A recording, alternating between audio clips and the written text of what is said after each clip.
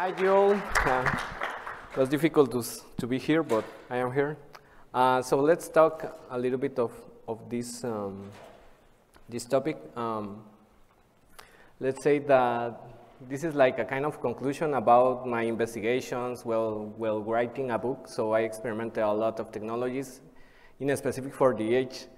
So I'm Sergio Méndez. I had that presentation. I used to do some kind of research at the university. I also work in a company called Yalo, working as a DevOps engineer there. So let's get inside of this topic. Well, why serverless? Well, I know that this is a conference about Knative, but has a specific use case for the edge. So Knative has different components, because maybe some of us have tried this kind of features, or maybe not. But Knative has two features, the Knative eventing and the Knative serving. The serving is essentially like Lambda functions from AWS, functions as a service, but this time is at the edge. Basically, we are going to create functions running at the edge. I am using a Raspberry Pi just for this demo. I am going to scale down 0 to create the function that I am using to insert data to some database. In general, the Knative, when you are using serverless at the edge, let's say that you are going to reduce the amount of power that you are using in your devices. So let's say that it's less power consumption in general. Less power, less CPU, less RAM, and that's the deal, because at the edge, maybe the devices doesn't have like enough power, maybe they are using batteries and that things, or maybe a solar panel or that kind of elements to power the device. The challenges at the edge will be like the power consumption. You have limited resources, RAM, storage, CPU. There are a lack of standards when you are creating a distributed system, because edge computing, you are distributing the data in different places across the local environment or maybe the cloud. And because the ARM processors are, let's say that ARM doesn't use like a lot of energy, it's like a good processor to be used at the edge. That's because the ARM are becoming pretty popular at the edge, or for that specific use cases using hardware. So explaining a little bit the evolution of the serverless, let's say, we usually use like virtual machines using bare metal. We are installing VMware and things like that. Then the things started to move using containers, like Docker is like a big explosion, and the people started using containers and that things. Kubernetes to create like distributed systems using containers and to manage the containers, orchestrate containers. And the next evolution for this kind of technologies is not have control in the servers, let's say. Just deploy small functionalities, just a function. But in this time, we are creating like a kind of container as a service, more or less. But in general, it's serverless. Talking about solutions, we are using monolithic applications, orchestrating containers like Kubernetes, because Knative runs on Kubernetes, but let's say that Kubernetes could be like the framework to create distributed systems. That's the point of view of this presentation. And finally, the next abstraction for this distributed platform, Kubernetes, is to create functions as a service, but you have some control in the bare metal. And you are simplifying the life for the developers. Across the time, and the services in the cloud, there are like the infrastructure as a service, the container as a service, like Cloud Run or something similar. As you know, well, there's some services of Google use Knative to deploy functions on demand and that type of services. And another kind of evolution is like, let's say that it's an abstraction near to the hardware, to start losing control to the hardware and become simple like functions as a service. So that's in general the evolution. You are near to the hardware, you are starting to lose that kind of control to the hardware, but you are doing more abstraction to your solution in order to simplify the life to the developer. That's the way to create functions on demand. Now, maybe this is a kind of new topic for some of us. Edge computing is like a pretty simple, like basic concept. So you are doing the processing near to the source of the data. So it's near to the edge. It's running the things at the edge. So there we will like hardware involved where you are processing the information. In this case, in this presentation that I'm going to show, the data, well, I have a remote control here that I am going to press, simulating that I am in the layer at the edge. I am processing information at the edge, and then I am going to show some graphs about the data that I am collecting. So that's in general. Edge computing has different layers. You can connect your information that is running on near to the edge or near to the source of data that is running, in this case, in the Raspberry Pis, and connect that information with the cloud. But maybe could be not the case in some specific use cases. In this case, I am using all the things at the edge, but you can connect information. Let's say the idea is to process all the information, transform all the information, and the final result, maybe you can publish that information in a database in the cloud to share reports across different countries or whatever you want, or maybe connect different pieces of hardware across the world and connect that things using the cloud. So in general, you can see like 4 layers in edge computing. The tiny edge is where the sensors lives and the sensors that capture the data. In this case, well, I am using an infrared remote control. This represents my sensor that is living in the tiny edge. So when we are talking about tiny edge, we are talking about sensors. The far edge is the place where the data is processed. So the sensors send the information to the far edge. In this case, I am going to represent this with my Kubernetes cluster in my Raspberry Pi. So this remote control is going to send information to my cluster. Then the near edge is like just a layer to send the data to the cloud. In this case, will be locally this information. And if let's say that I want to share my reports in other places around the world, maybe I can deploy like a Grafana deployment using Google Cloud or whatever cloud provider that you want. In this case, I am going to do the things locally. This layer mentioned that is the cloud layer, but remember that the cloud could be public cloud or the private cloud. So in this case, let's say that it's private, it's locally. So it depends on your use case. Putting some examples about the different pieces that you can find at the edge could be like your sensors or your edge devices, that's the name that receives. And well, let's say that Kubernetes at the edge with K3s, I am going to talk about that. You can do the things as simple as you want. So what is K3s? Maybe some of us, so maybe we don't know what is K3s. K3s is a Kubernetes distribution that have removed all the things that you don't need in order to reduce the power processing, the memory consumption, and that things. And K3s package all the basic functionality, all that you need in one binary. It's more or less using like 500 megabytes. It's really, really small binary.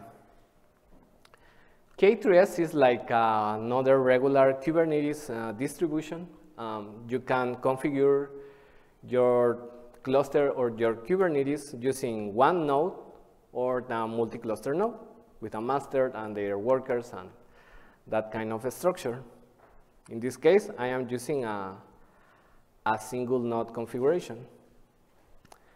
Knative, but this size is like our tool or the piece of software that is going to create this abstraction to create the functions using my hardware in the K3s cluster. And it can give us some event-driven kind of architecture and the power to do another things. I'm going to talk about that. So Knative serving, that is a feature in a specific for Knative, is going to give us that abstraction to run the functions using my hardware. The Knative eventing, because we know when we are creating a distributed system, let's say, well, a distributed system could be how a social network is created, like Netflix or that kind of things. In a social network, there are not the standards. You programming in whatever language you want or whatever language is useful for you. So when you are using cloud native eventing, Knative proposed to use cloud events. So cloud events can give you the structure to create your functions, and it's giving you like a kind of a standard to create how to call your functionalities. So cloud events is going to give you like the structure and the order in your system. I think that is not like as easy to understand sometimes, but at the end, you are giving order to your system. So it could be easier in the future, like a kind of a standard that a distributed system is lacking. So that's the reason to use cloud events. Istio, because I know that a lot of people love Istio, but if you are running the things at the edge, it's too much. It uses a lot of CPU, RAM, and that things, and I think that it's not reliable to install that thing in a Raspberry Pi, for example, because it has reduced resources. In this case, Knative support different, let's say, service meshes or proxies to create the functionality. In this case, I am using Contorn because Contorn has support for ARM devices at this moment. I don't know if it has more support for another pieces, but I am using Contorn in order to run my thing using ARM. So that means that when you are using a really lightweight distribution of Kubernetes K3s plus Knative, you have an easy way to create an edge computing system that processes information near to the edge. So that's the reason to combine my Kubernetes and the Knative without using a lot of resources. So in my demonstration, let me see. Let's move to the presentation. I think that I have, well, okay, here is it. Let's walk through to, here is the desk. Here is the Raspberry Pis, okay. In this side is like the master, well, it's a single node cluster. This one that is in the last one. This Raspberry Pi is simulating the edge device that is capturing information and sending the information to the master node here that is running on the far edge. So let's say that this one is the far edge and this one is like the tiny edge with my remote controller. I'm not using the cloud layer, let's say, just the thing private. Then I am connecting my device that is running at the edge, capturing information. And let's say what is going to happen here. Okay, let me see. Here are some LEDs. Oh, I think that looks better in the mirror here. So I have 3 LEDs. The yellow LED is going to, let me see if I can move it here. I think that it looks like the 3 colors, okay? So the yellow is like my main program is running at the edge. I am not running the thing using containers, just pure Python script. So the yellow LED is showing that it's running. The green LED means that I am pressing the green LED. The green button here at my remote controller, here is it. And if I press the red button, it's going to turn on the red LED. So let's restart the thing, okay? When I press that, there's a function that is created by demand, as you saw in that moment. After 2 minutes or 1.5 minutes, it's going to be auto-scaled down to 0. So right now, this thing is going to capture the information and to show a Grafana dashboard here. I am running, well, here's the proof. Let's say I'm running a master. This is using, let me see, get nodes, just to show information about cluster. Yeah, as you can see, it's using a Raspberry Pi kernel. Just to, right now it's running at the edge. That's the proof. Here I am running the script. Let's power off this thing. Let's create it again. It's running. Right now, let me see.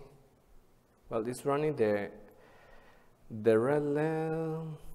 Where is the control? Oh, here is it. Okay, so let me press my control. Oh, right now it's terminating the thing because I am not using the functionality. So it's scaling down 0. In that moment, you are saving processing resources. So, well, it's in an idle moment. And right now, let's say, well, an event happens and I want to process the information. Okay, let's press the re button here, and it's created by demand. Yeah. And then it's shown in this Grafana dashboard. So let's play a little bit. Let me show this screen maybe here. Okay, let's put here the thing. I think that's okay.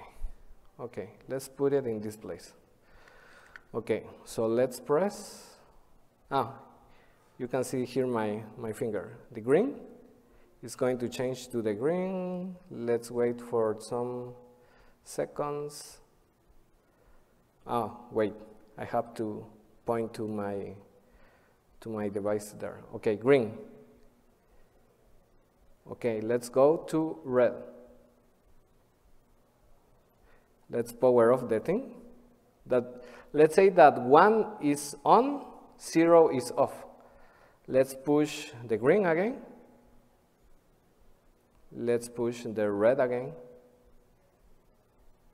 Several times the red is going to reflect in the dashboard. A lot of times you can see that there are like a lot of times the red, a lot of times of green.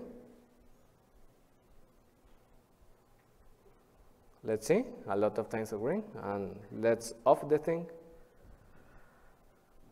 And right now, if we can wait, it's going to scale down this function. Let's wait for a bit there. Let's continue with the code. What happened in the code?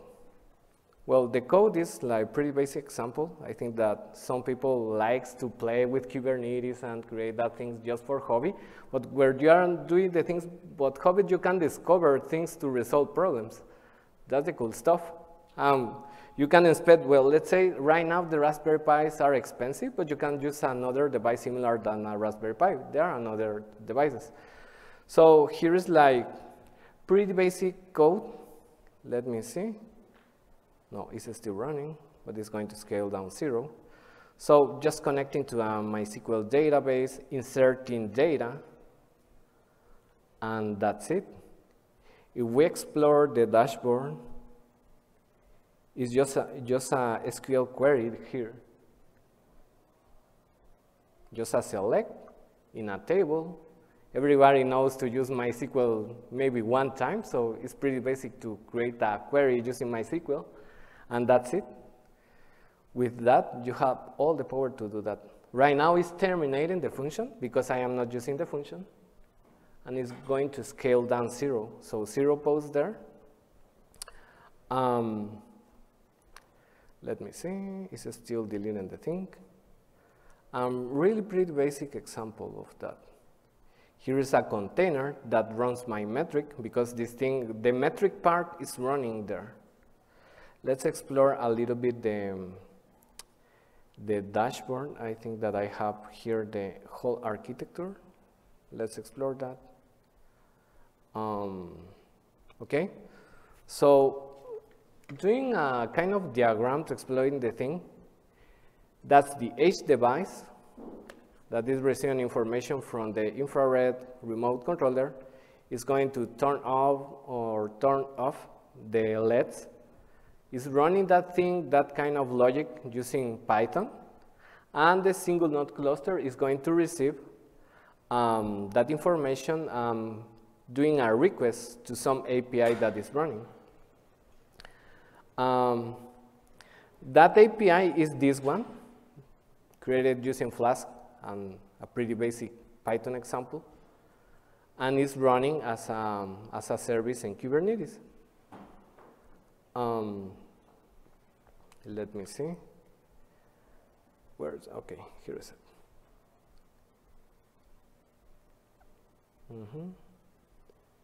Okay. Then this function inserts the information to MySQL that is running at the edge too. So my Raspberry Pi is running MySQL, Knative, and the functions, all the things. And I am running the things locally. I am not using the internet. I didn't deploy anything in the cloud, so all the things are running locally. Because I have like, if you can see, there are like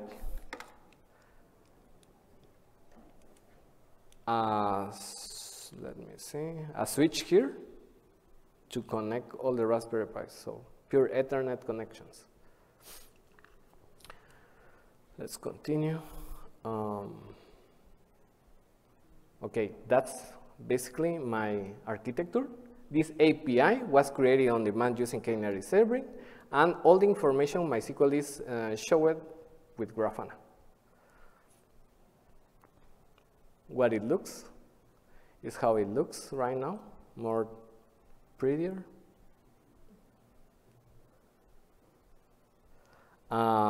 This is like a connection. Maybe you can remember when we are studying engineering in the university. Pretty simple example. Turning on LEDs, turning off LEDs. So these ones are the slides. I think that I want to share that was a pretty, was difficult to do this kind of presentation. Why? Because of the internet connection. I don't know what connection is here and whatever, and that's the same challenge of doing edge computing systems. How I can manage my IP addresses, that's the reason. So I buy a switch that maybe cost me like $10, more or less. And I use the wireless connection and the Ethernet connection, but I only use the Ethernet connection. It was static because Kubernetes is using needs and a static configuration and a reliable network configuration.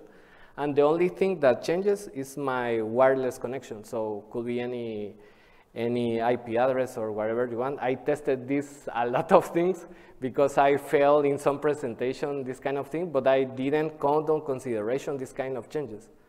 But as you can see, Kubernetes in the presentation of K3s can manage this kind of challenges. So that's a little bit tricky to perform this kind of presentation, but runs. And that's the way that edge computing works. You have to connect the device and have to run. So that's the challenge. Here is the repo that I am using for this demo. It's just the source code right now. I have the instruction, but I have to finish that part, but we'll be ready tomorrow. My personal information, if you want to contact me or you want to share your experiments with me. I think just for fun. I think that if you have questions, you are curious about that, I think that, but you have the word. Do we have any questions?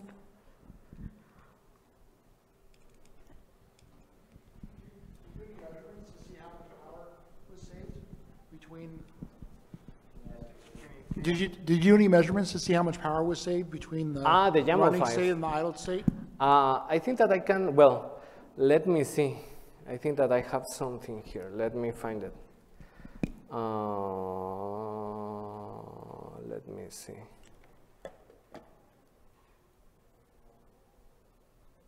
Wait. Oh no, it's not this part. Okay, this command.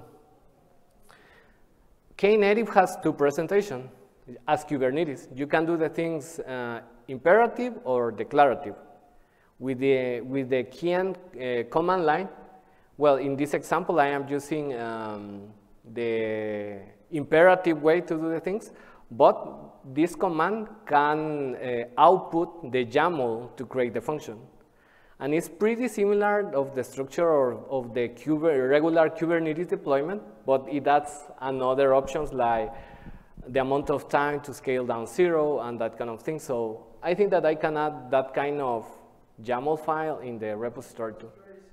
Electricity.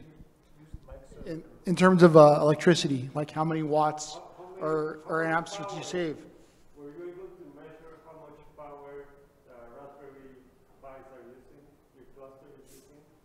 I think that, for example, well, in a specific for a Raspberry Pi, you can get that information using some libraries to get like the amount of resources and measure the CPU and that kind of thing. So you can take in consideration how many watts per hour, what is your connection, and using the time, you can do like multiplications to calculate that information. Well, you didn't take the numbers of this? No, about the consumption, not. Okay. But I think that the way is like, for example, when you are using things like Datadog or things like that, well, you only have the time, the amount of watts per hour, and you can measure the CPU and the memory and do some play with that numbers. So. Okay.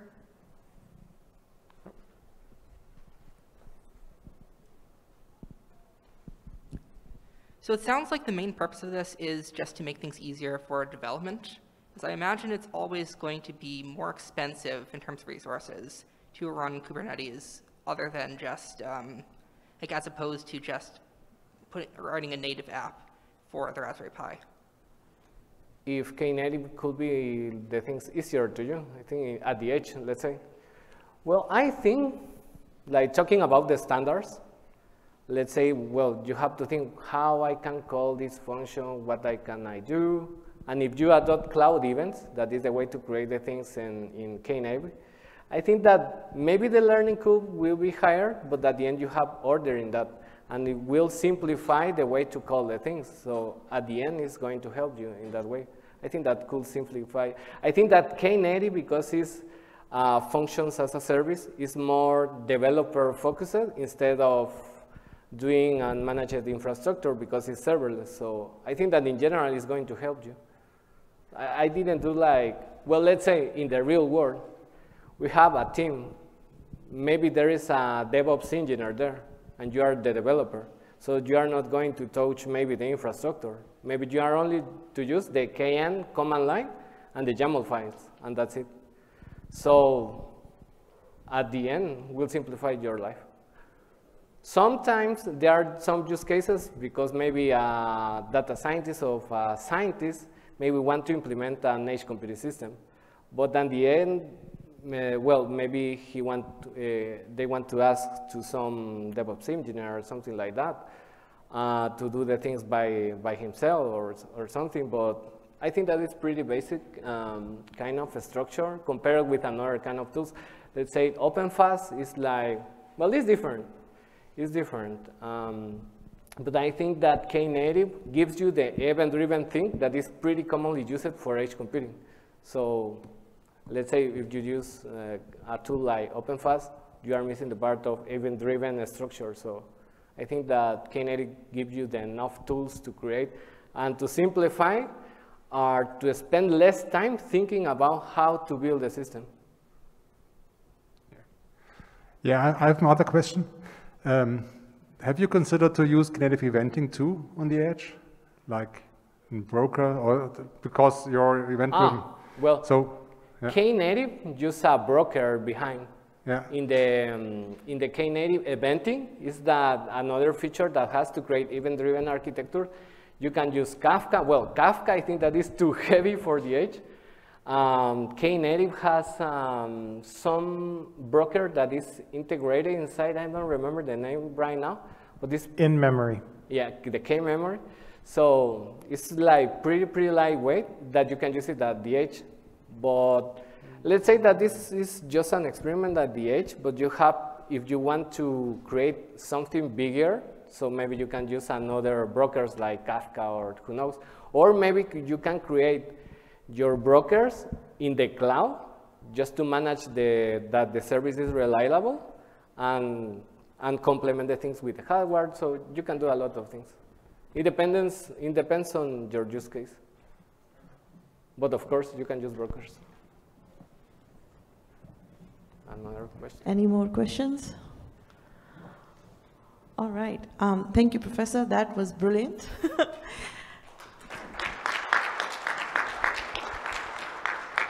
And I wanted to remind everyone, but please keep on voting on the SCED app. And someone asked me earlier about where they can access the slides. The speakers would be updating the slides in the SCED app itself, so there should be a PDF available to download maybe today or tomorrow. Right. So let's move from Edge to Nodeless. Our next session is Nodeless.